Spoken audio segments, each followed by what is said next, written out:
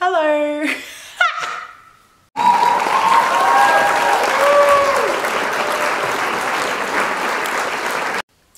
Hello and welcome to my channel. This is books and this is a human. Human reads books, so I'll be reading books. So I've been watching a lot of videos where it's swapping my phone screen time for reading. And so I was like, I should do that. And I think it's a very good idea for me to do that because I was going through my phone. And let me just tell you something. Okay, I've got into my phone to see the weekly average. It doesn't show me anymore. It showed me once. I don't know how to get it back. Oh, here. Yeah, daily average screen time. It says 5 hours and 20 minutes. So I used TikTok for 19 hours and 33 minutes. The second most used app was Pinterest, and then it was Maps. I've already used my phone today for 3 hours and 57 minutes. So I feel like I should be doing this because I had like a whole month of being in a slump. It was really bad. I think I finished one book within that month. There's reasons why I've only uploaded 2 videos about books because I have problems with buying books and not actually reading books. So Monday last week I used my phone for 2 hours and 49 minutes. That is not that bad. My most used app was Maps. It was 1 hour and 50 minutes that I used. That used the most. I don't know what I was doing Monday. Bit weird what I was using it for. And then next was Instagram for 17 minutes and then TikTok for 14 minutes. So I'm going to read Love Theoretically. I've already read half of it. I don't know if you can see. I'm most likely not going to finish it within the 2 hours and 49 minutes because I am an extremely slow reader. I don't know how those other YouTubers I watch, I think there's this one girl that can read a whole book worth like 400 something pages within 3 hours or 4 hours, and I'm like, that doesn't seem possible. I have to go word by word, and then sometimes I have to reread that because I just didn't process it. Anyway, I'll now continue reading it. Ready to start. Fog up the window, push your leg down on the brakes. Wait for a second, let me count every freckle on your face.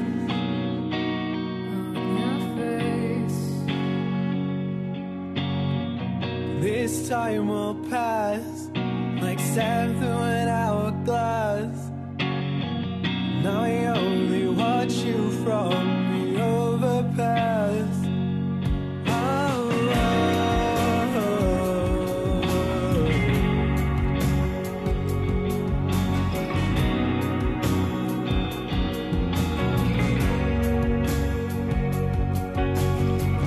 Fog up the mirror in the shower. Anyway, the 2 hours and 49 minutes are up. I have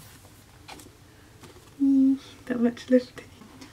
I read like 78 pages within the 2 hours and 49 minutes. My eyes are hurting. I haven't eaten barely anything today. So I'm going to eat. I have a splitting headache, so maybe that's one of the reasons why I did not read much, because I just felt this huge pain and it's still there. I need to eat something probably, or drink water. I don't know. I'm loving this book thus far. It's really good. I'm up to page 270. That's the update I have for you. See you tomorrow. Okay, I'm back. It is Tuesday now. It is currently 2:07. So Tuesday I did use my phone for 3 hours and 22 minutes. The most used app was TikTok. 2 hours and 10 minutes. There's Instagram, which I spent 23 minutes, and on Pinterest, 12 minutes. Anyway.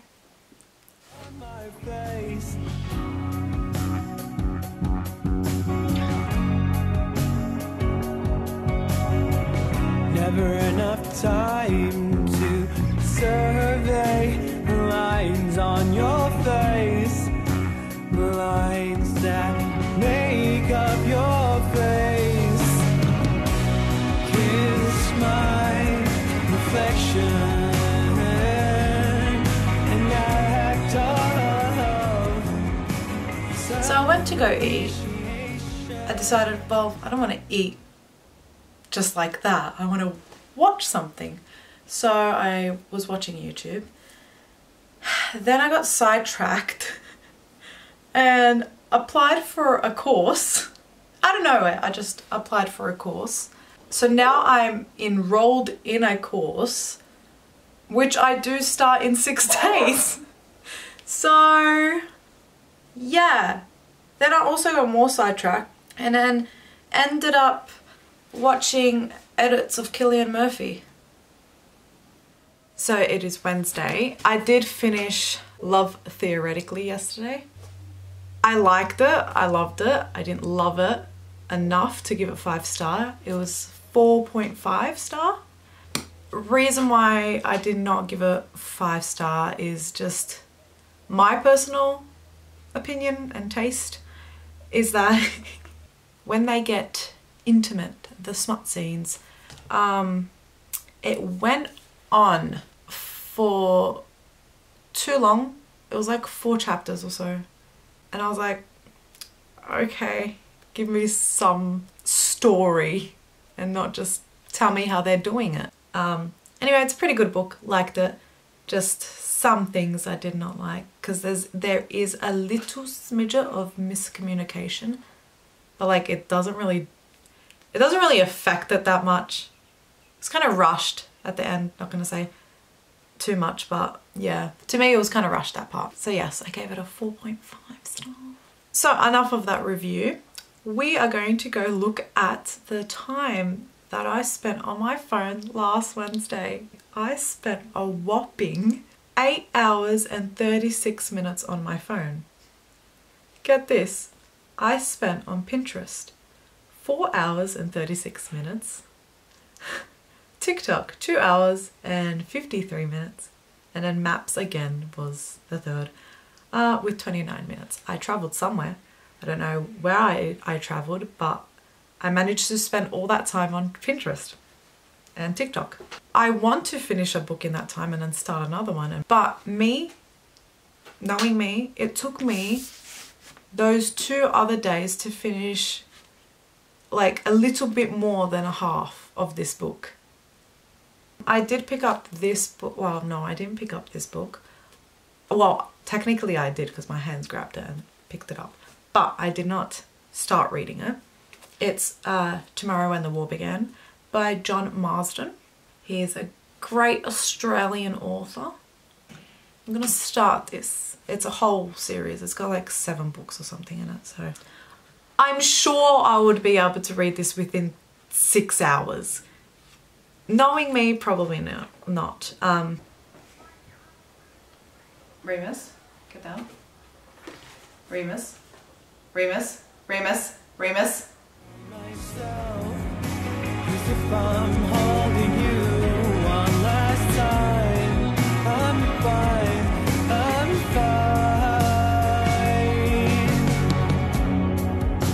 So fine. And do you know who's for this rap game? This rap game. Is that all? Oh, it's that one.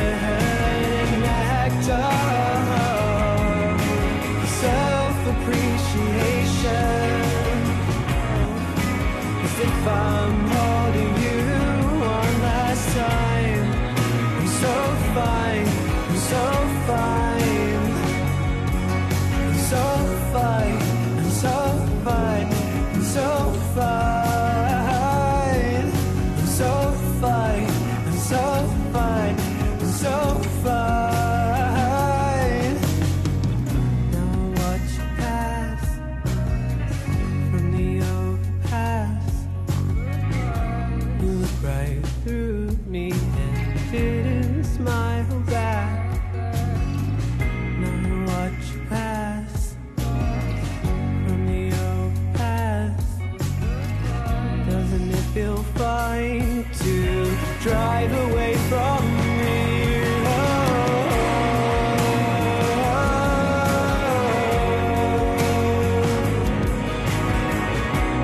Kiss my reflection in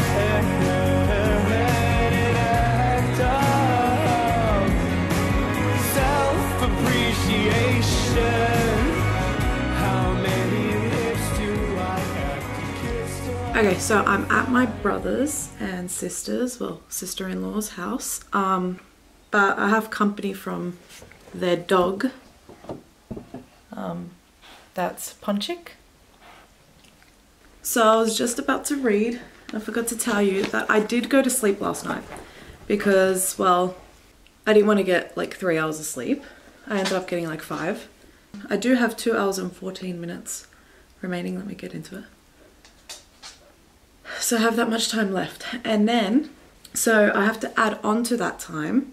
Last week on Thursday, I did 6 hours and 41 minutes.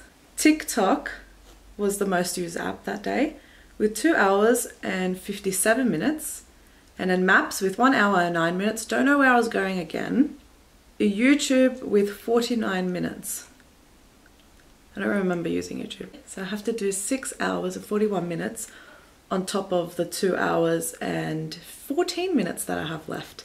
If I'm not done with this book by then, I don't know what's wrong with my reading pace. I'll never know if I'll feel completely fine. I'll sober up, just give me time. I'll sober up, just give me time. I'll sober up, just give me time. I'll sober up, just give me time. I'll sober up in good time. I did not finish my book. I'm actually like mind boggled that it's taken me more than 8.5 hours to read this and I'm not even done. What is going on? Anyway, so I'm back home, just got home. I got a little Gloria jeans. Anyway, let me just tell you the most disgusting, toe-curling, vomit-worthy story ever. So, I didn't tell you before because I was still mortified and still trying to process it. Anyway, my lovely bed over here. This one. Yes. I was relaxing in it, about to go to bed. Just thinking of it is hurting because I was lying down and then I felt something drop on me and I'm like that. Like I flickered off. I'm like, what the fuck is that? When I tell you I'm shocked I didn't scream, I looked down because I was laying on that side, right there. The thing that was on me landed there.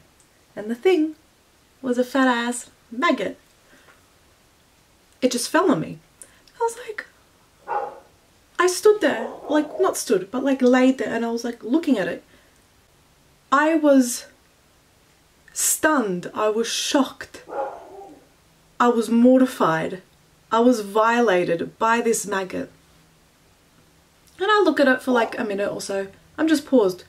And I'm muttering under my breath, oh my god, oh my god, oh my god, oh my god, what the fuck? And then I start rising up slowly. I jump out of my bed because I've processed that there is a maggot on my bed. So like I get this, my little bookmark. I violated my bookmark for this. Just like trying to get it on. And I chuck it in my bin. That's there. I didn't want to squish it or anything because that was disgusting. I don't want to do that. So I shoved it in this takeaway bag and wrapped it up. And it's still in my bin. I don't want to touch it. I lie down and I'm like, no, I don't feel comfortable with this. Where did this come from? So I figured it came from my air vent. So let me show you. So I figured it came from there. I used delivery packaging bag or whatever. I ripped that apart, got some tape that was on the bag already, and then put that on there. That's not the end of the story. No, no, no. I wish it was. I wish the story never happened. But I go to sleep I wake up from my slumber, roll over to get my phone that's on that side, because I sleep on that side, and I put my phone there so the alarm can go off so I can wake up. So I reach over, get my phone, take the covers off me, and mind you, I did a thorough search of my bed last night, shaking everything. I shaked myself off everything. I take off the covers and there's another fat ass maggot right near my pillow, just like wiggling away. I'm like, when I tell you, I almost cried. I was trembling. It was awful. I ended up getting some sort of other paper and just picking it up and throwing it in that exact same bin. But I suffocated it with a plastic bag. I am still shaken up. I want to burn down my bloody room. Awful. Where did they come from? I covered that up.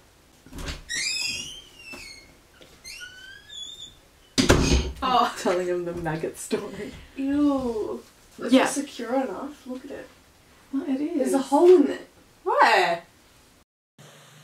Hey, future me here. Past me forgot to mention that the maggot did chew through the plastic bag.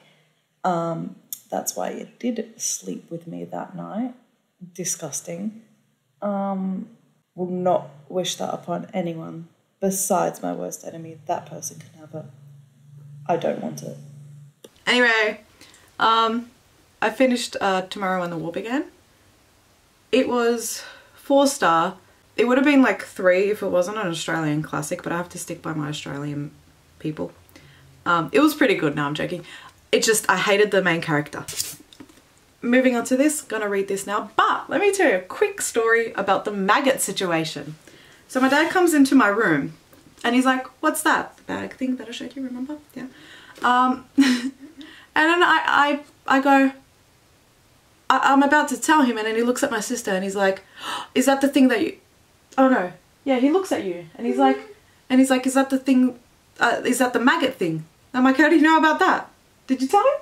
Yeah, something like that. Yeah. I don't know. And then he goes, yeah, where did that come from? And I'm like, I tell him that it came from there. And he's like, what? And he's going, oh, he gasps. And I'm like, what? Tell me, please, share. And he goes,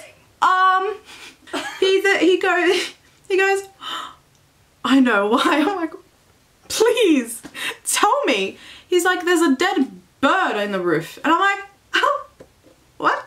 So yeah, there's been a dead bird in the roof, and I'm like, oh, like, oh, on the roof or whatever, in the roof, on the roof, whatever. And I'm like, oh, okay, what? And he's like, yeah, it's been there for ages. I'm like, what? Yeah, so it turns out dead bird on roof, flies come to eat and then give birth, and then they crawl down to my little air vent and crawl on me during the night. Anyway, that was the update for the maggot situation. Now I have that much time, 4 hours and 47 minutes. Yeah, I did not love the Spanish love deception, so I hope I like this more, but I doubt it. Oh my god, the smut scenes. If she says anything, my sister likes the Spanish love deception and she told me to read it. And then when I shat on it, she hated me for it. And then whenever I say anything negative about it, she kind of just pulls a face and mocks me when I talk. She's staring at me like she wants to kill me right now. So I hope the smut scenes are not like the Spanish love deception where he says unspeakable things. If a man said that to me, I will call the police for harassment. I'm sorry, that's disgusting. What was one of the things that he said to her? Yeah, I want you to milk me or something like that. Sorry. Ew. Anyway, time to read. So I made the ultimate mistake of combing my hair. So now I have to put it up and I look like a sea turtle or some shit like that. I don't know. I completed 6 hours and 40 something minutes yesterday. So I finished the time. I went to bed at 5 AM. I thought I was seeing stuff because I was that tired. I didn't get much through the book. I got like up to page 129 and I think it was like 30 some 39% done. Okay, so today I have to complete 7 hours and 2 minutes. Fog up the window, push your leg down on the brakes. Wait for a second, let me count every freckle on your face.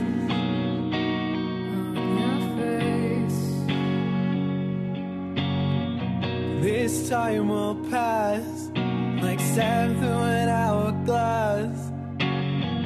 Now I only watch you from the overpass.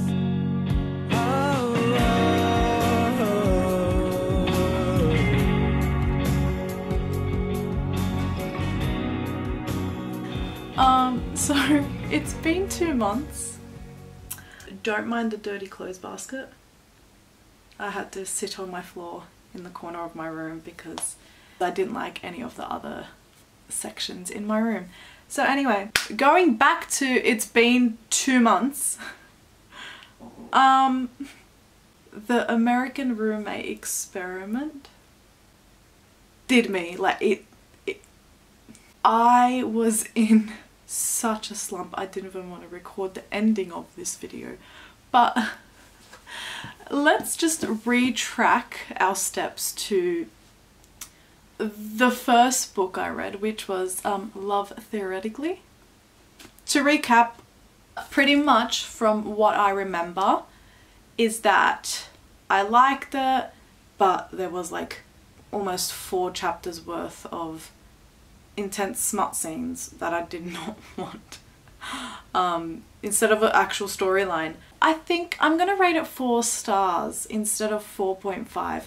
I'm just rethinking this whole thing, and I remember that it wasn't the best, and I did have that complaint, and that the other complaint was that she kept mentioning that he was blonde and I wanted to forget that he was blonde. So other than that, I liked it. Oh, and yeah, no, that's it. I liked it. But if you want to have a little read of this yourself and you want me to give you a little summary or a little, you know, blurb of what it's about, don't ask me.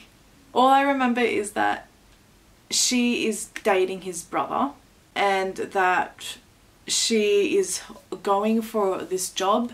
Turns out he is one of the professors at the job that she wants to go to. Well, she doesn't like him. She thinks he doesn't like her, you know, the usual. When she finds out that he is there, he's one of the professors that has to vote her in, she's like determined to think that he is gonna vote no on her and vote his friend in instead. Yeah, also his friend is up against her.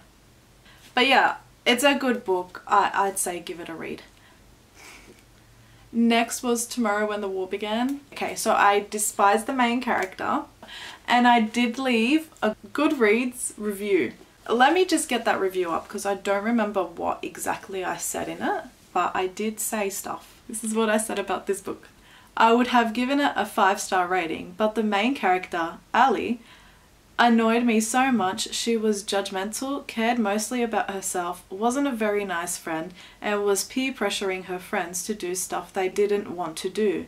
Around the end, when the group were coming up with ideas to help their families, Faye voiced, one of the characters, Faye, voiced that she wasn't comfortable with doing it and felt like she was forced to go because everyone else was going and that she was scared and wasn't sure she'll be able to help out of fear that she might just stand there and scream. A valid reason. As friends, you would think that they would comfort her and maybe help her be more confident, or better yet, tell her she doesn't need to do it and that it was okay to be scared. But no, they didn't. They decided that they would tease her and pretty much tell her that she was, of course, the only one that feels that way, and that the rest of them don't know the word fear. Sure. Also, they fight all the time. Mostly Ali's fault. Literally, she picks a fight with literally everyone in the book. It's so annoying. She gave off pick-me vibes as well. So the pick-me vibes was that she always mentioned that she was the only one that could drive and that she was like a farm girl, and she would always compare herself with this Faye girl. Faye was like, she was a city girl compared to them. Well, she used to compare herself with Faye and say that like everything she does is graceful, and she can never be like that because she's like just too much on the farm, and like she was brought up to like herd sheep and to like drive tractors since she could walk. Like, okay.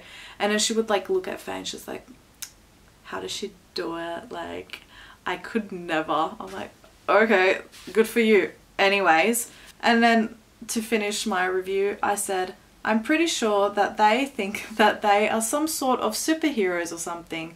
I hope in the next books they have a bit of a character development and aren't such naive kids.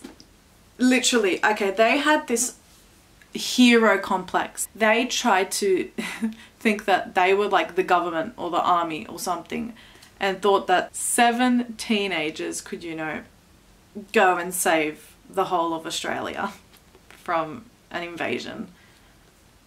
I don't know where that logic came from.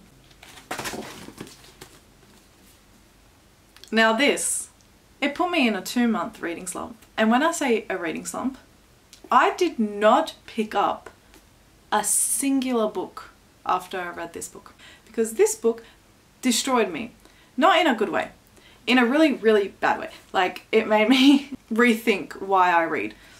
But I did finish it within the time that I needed to finish it. I had 4 hours something remaining when I stopped recording, because I literally just didn't want to record myself whilst reading this because I was just having a really bad time. Just some things that happen in the book was like, I just don't want to do this anymore. Like, for instance, she's just so embarrassing. Let me get up the quote that he says in this book that just made me... I instantly put down the book to message my sister and complain instantly. I can't say it. I'm going to F you silly with my finger. There's more complaints about this book, but I'm just not going to shit on it that much. If you do want to read it, I suggest not. I don't remember it. I was gouging my eyes out when I was trying to read this, so. This is me 2 months later, and this is the 3 books I read within swapping my screen time for reading time. I don't remember, but it was like 31 hours or something of reading.